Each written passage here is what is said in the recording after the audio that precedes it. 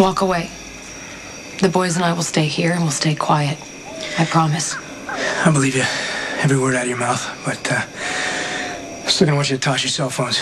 All of you, just in case.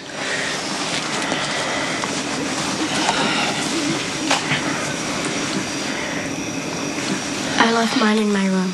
He did. Okay, so why don't you go ahead and go?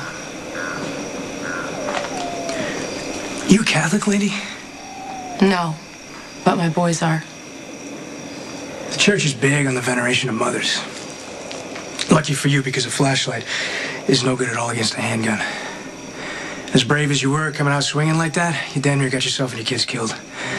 Oh, and when you tell Sonny, be sure to mention that I could have shot all three of you, and that I didn't. Tell Sonny he owes me, and that I might want to collect. No, don't you even think about it.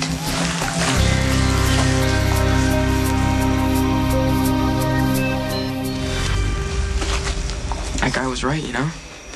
He could have shot you easy. What were you thinking going after him with nothing but a flashlight? I was thinking there was no way in hell I was going to let him hurt Morgan. Or you.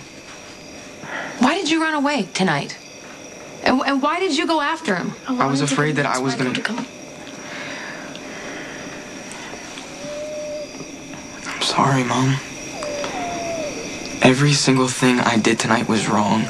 Yelling at you and then running away, and especially telling you to come through the woods to look for Morgan instead of calling the guards.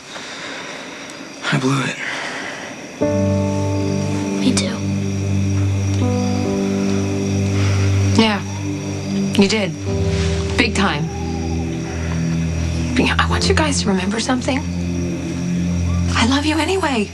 And even when we fight, or when you're wrong, or when I'm wrong, I love you guys. You're my kids. And you know what?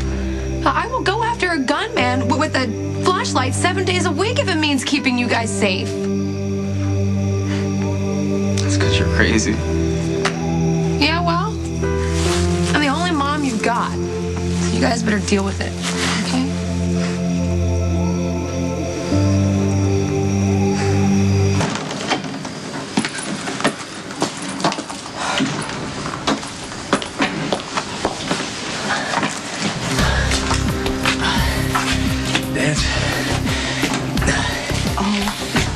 You can't be here. Oh, great to see you too, Claudia.